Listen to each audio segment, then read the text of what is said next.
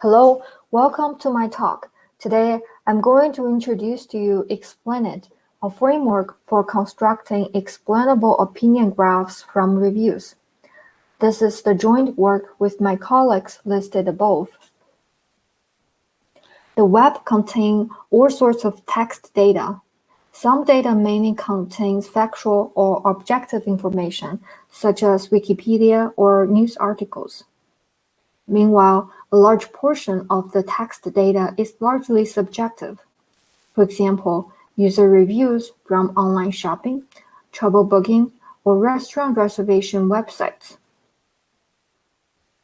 Reading and writing text data from the web have become an integral part for many people's daily lives.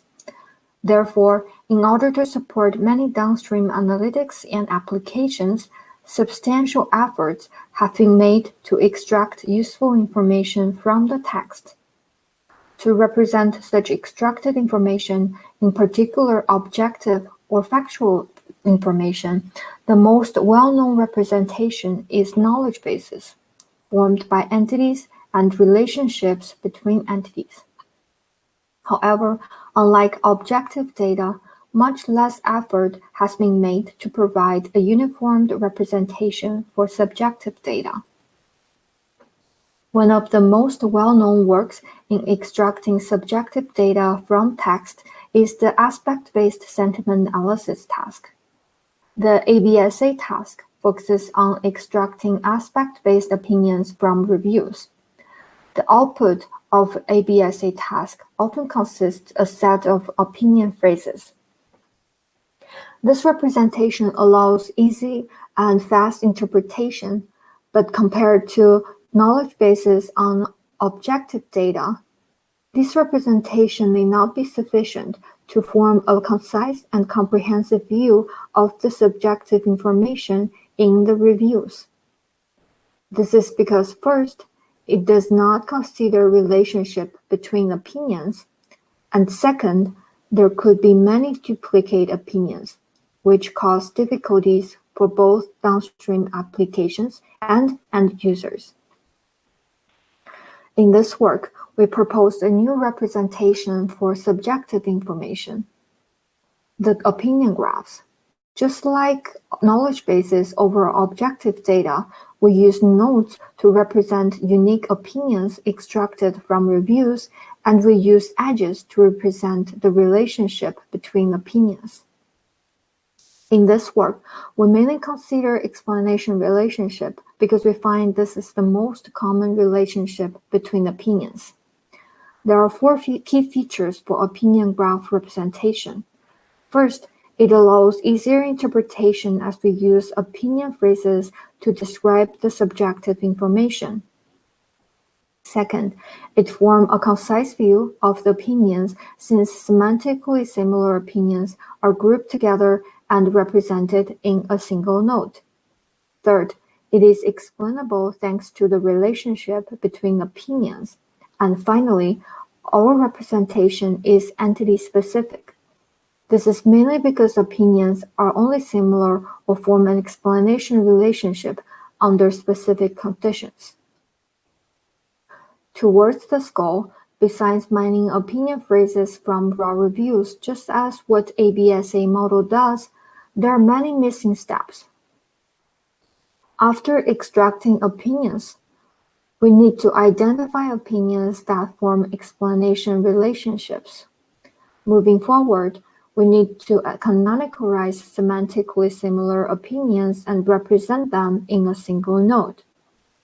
Finally, we need to reconcile data collected from previous steps to form the opinion graph. As we see here, this forms our four-step framework. In this framework, the explanation mining and opinion phrase canonicalization steps are our core technical contributions and will be the focus of this talk. Let's first take a look at the explanation mining step. Given a review, we first ran the opinion mining step and collected two extracted opinions: very noisy room and consistent grinding sound.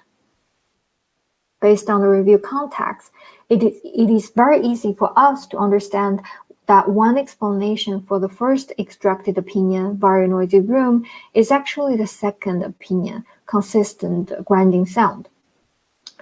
Therefore, given the review context and extracted opinions from the review, the explanation mining problem essentially to classify whether one opinion explains the other.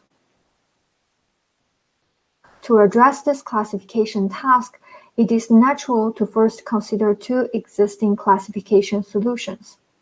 The first is the textual entailment models, which only considers two extracted opinions, while the second is the modification of the classic sentence classification model, where we can embed extracted opinion phrases in the sentence.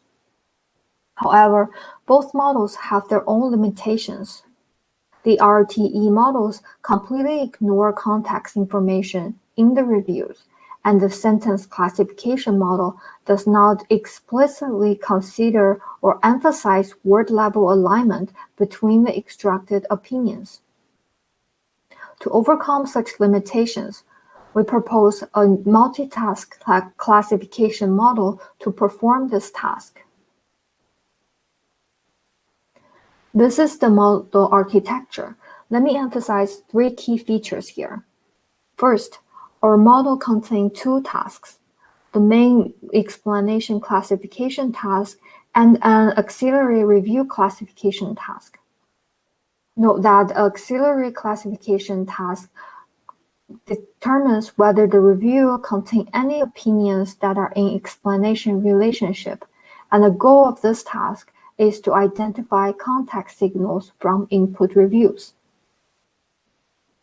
The main task is the explanation classification task, and the goal is to identify if one opinion explains the other.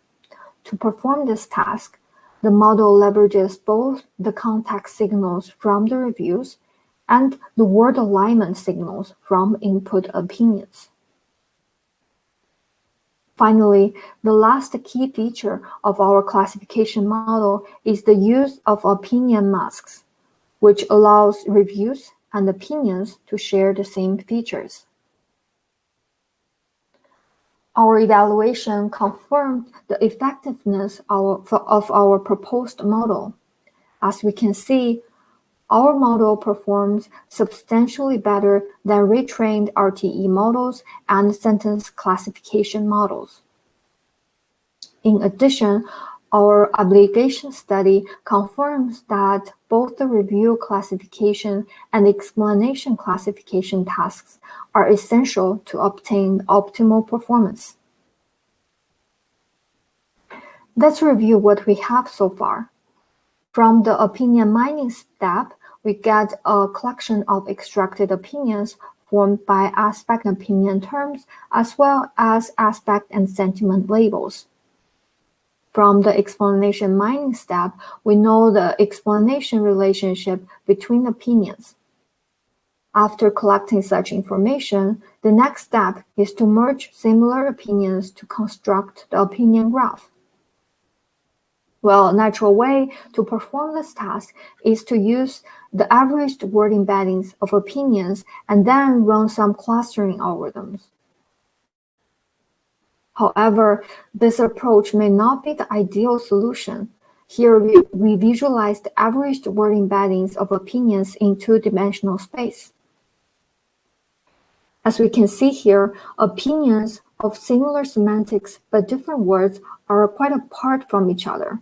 For example, all three highlighted opinions talk about the same opinion, but they're quite apart from each other in embedding space. Meanwhile, opinions of different semantics but similar words are close to each other. For example, very close to tram and very close to the ocean are different, but they are very close. Similarly, 2-minute walk to beach, 2-minute walk to zoo, and good location near ocean and good location near the zoo.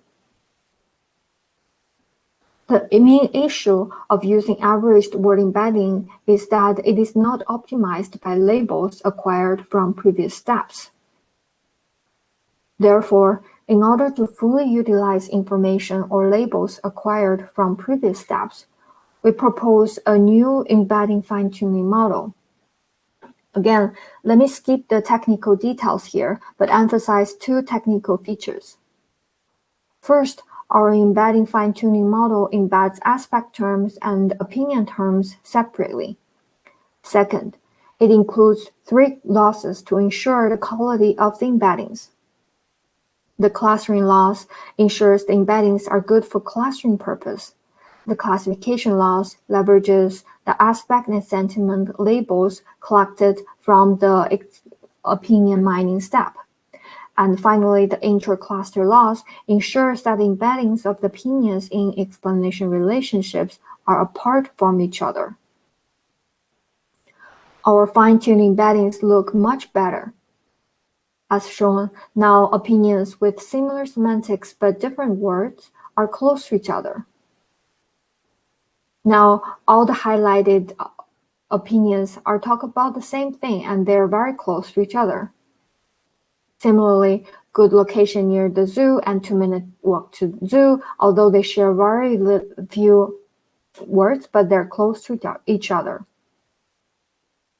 Meanwhile, opinions with different semantics but similar words are apart. For example, very close to tram and very close to ocean, which are used to be close to each other when using averaged word embeddings, but now they're very far from each other. Similarly, 2-minute walk to beach and 2-minute walk to zoo. Our automatic evaluation also confirms the quality of the fine-tuned embeddings. As we can see, our embeddings can make consistent improvement across 2 different domains. We further conduct human evaluation on the precision of the framework. We randomly pair opinion clusters and ask human annotators to label the accuracy of the opinion clusters and their relationships. Our model obtained above 77% accuracy.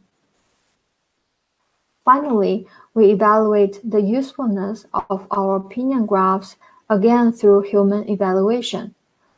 Note that more than 80% of human annotators find our opinion clusters and explanations useful.